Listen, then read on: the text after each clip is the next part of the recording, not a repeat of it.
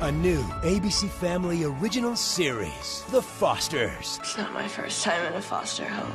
We can't save them all. From executive producer. Hello everyone and welcome to another video by Centipede Geek. Wanted to make a video letting you guys know about my opinions so far on the ABC Family original television series by the name of The Fosters. I will be discussing my thoughts and opinions on episodes 3 through 8, including episode 8 in this particular video. I made a video a while back discussing what I would do if I was not able to make a particular individual episode review, and when I am not able to do that, if you didn't watch that introduction video, what I'm going to do in this video is I will not be talking about a review of the individual episode itself, but I'll kind of do a review of the series so far. You know, favorite plot lines, favorite characters. I won't be talking about individual episodes, but I will do a general review of the entire series as a whole in general so far. I have already made 2 separate videos discussing my opinions upon the first pilot episode of the ABC Family series by the name of The Fosters, and I've already made another video discussing my thoughts and opinions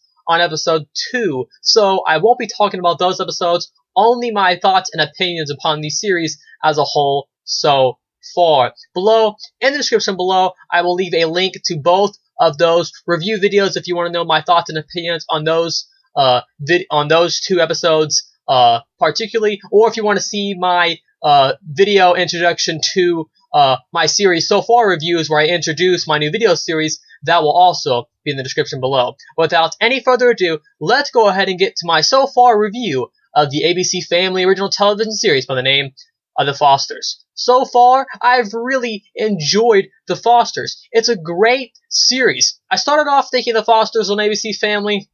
It was actually one of the first series I watched on ABC Family.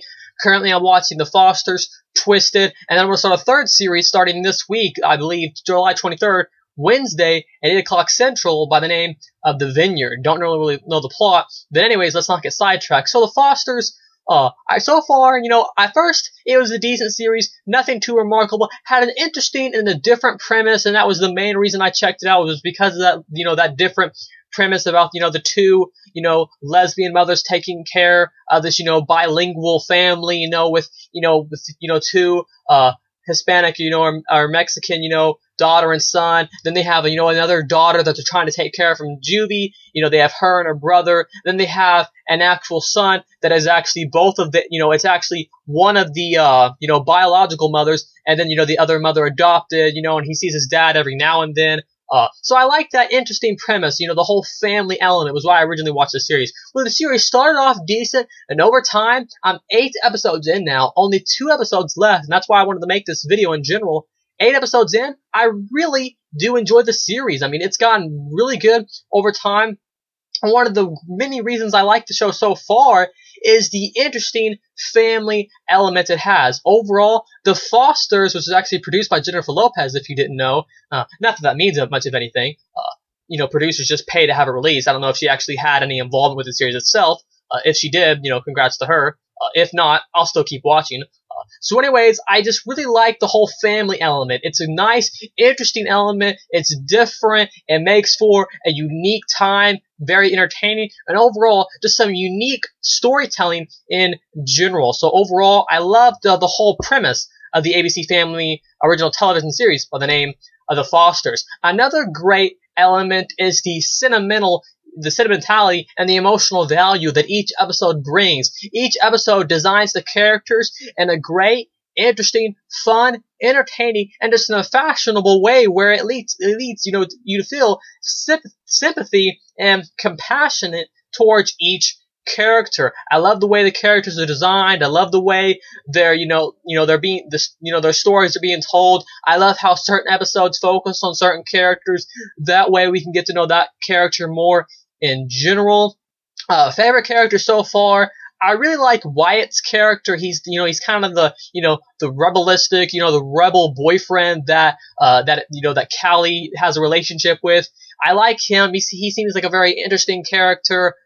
You think he might have bad intentions at first, but then you find out later on that he's actually just a real good guy, that has his best intentions, for Callie's interest, but can get into a bad situation sometimes just because he wants to impress Callie. In the particular episode that happened a few episodes ago, where he broke into someone's house, in order to impress her, where they were going to watch, I believe, the sunset or sunrise or something like that, I believe. But I really enjoy Wyatt's character. He's fun. He's interesting. I like his, rebellious attitude he has at certain times. I love the vice principal mother character. I forget her name, but she is also one of my favorite characters. She plays her character. The cop mother is also a good character, but she's pretty decent. But I love the vice principal character. I don't know what race or ethnicity she is. With the black curly hair girl. I really like her character, plays her character in a nice, sympathetic, and you can really tell that she has a caring way of showing that she really does care for her children. I love the scene with her and Jude, where Jude wears the blue fingernail polish to school, and then later on, tries to invite his friend over, and you can see those, him being, gay. You can kind of see the foreshadowing of that. So I love just the interesting stories that are told, and overall, each and every actor in the ABC Original Families television series by the name of The Fosters does a great job at acting, and overall, it leads to some fantastic storytelling. We only have 2 episodes of The Fosters left. It leads up to the end of season 1, which in full will have a total of about 10 episodes. So like I said, my favorite things about The Fosters on the ABC Family television channel, favorite thing so far is the great sentimentality that each episode brings, where it really makes you feel for each character, and then the great acting that is involved. And I like Callie as a character too. I love the whole underlining element where you find out, about Liam, what Liam did, raped her, and you find out some of her backstory. I really like her story too. And overall, her story, included with everyone else's story, makes up for some great storytelling in general. That's pretty much my thoughts and opinions on the ABC Family television series by the name of The Fosters for the entire series so far, mainly episodes 3 through episode 8, including episode 8. Once again, thanks for watching another video by Centipede Geek. Make sure to like, comment, subscribe to my page below, and I'll see you guys later with more videos by Centipede Geek.